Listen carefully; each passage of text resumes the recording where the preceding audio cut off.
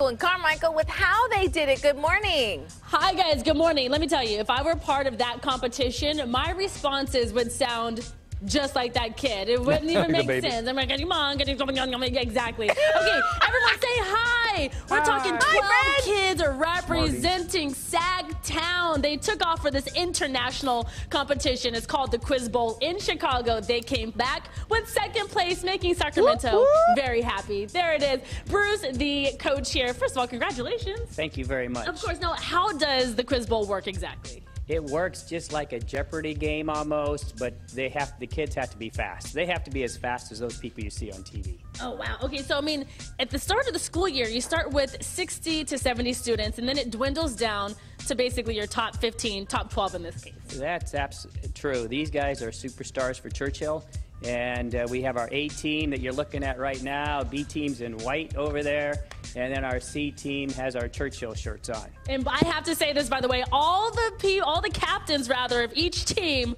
are female. We're women. Represent.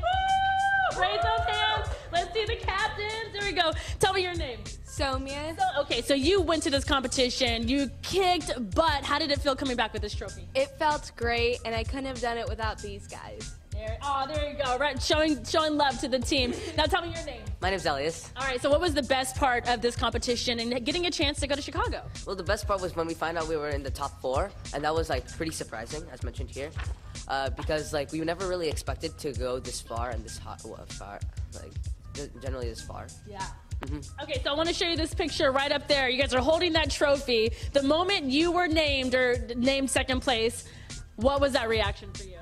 For me, it was almost shocking, because we were like, we thought we would go like to like 5th almost, but we surpassed our expectations and made it to new boundaries. Now I am so proud of all of you. Now we're gonna obviously watch them in action. So coming up the next hour, we're gonna play a little game, but I'm gonna toss it back to you with the one question that they got. This is basically the question that got them to second place. Okay. Now there's keywords. There's keywords in the first sentence that you should be able to nail.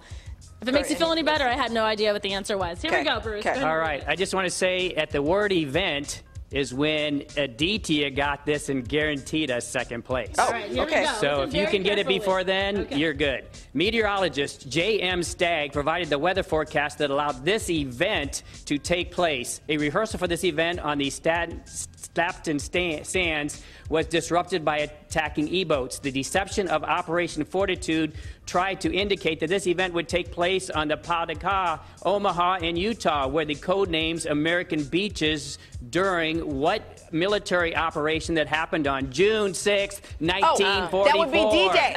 That would be D-Day 75 years ago. They got it. They got word number 4.